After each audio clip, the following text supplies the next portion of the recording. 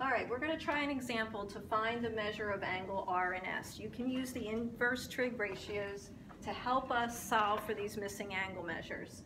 So let's use angle R as our angle of reference and label our diagram. 16 would be our opposite leg, 63 is our adjacent leg, and 65 is the hypotenuse.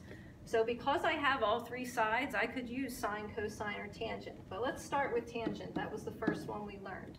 So if I'm looking for the tangent of R, that ratio is the opposite leg over the adjacent leg.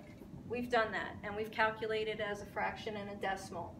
To get the angle measure, we have to do the inverse. So to undo the tan, we are going to do the inverse tan. We've already shown you where this is on your calculator.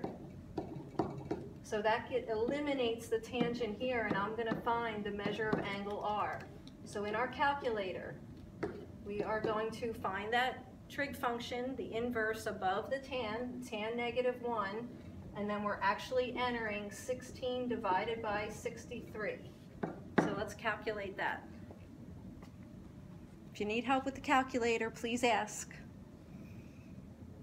So hopefully when we do that, we get approximately 14.3 degrees. We're talking about angle measures here.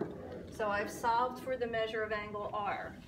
Let's look for angle S. I'm going to change my angle of reference, so I should relabel my diagram. So from angle S now, 16 is my adjacent leg, 63 is opposite, and my hypotenuse stays the same. So let's use the sine this time to solve for the measure of angle S. So just setting up our ratio, the sine of S would equal the opposite leg over the hypotenuse. We want to undo that and actually find the angle measure.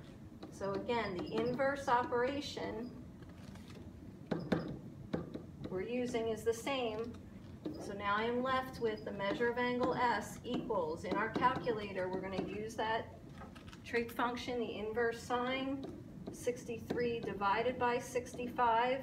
And when we calculate that, the measure of angle S will come to 75.7 degrees if I round that.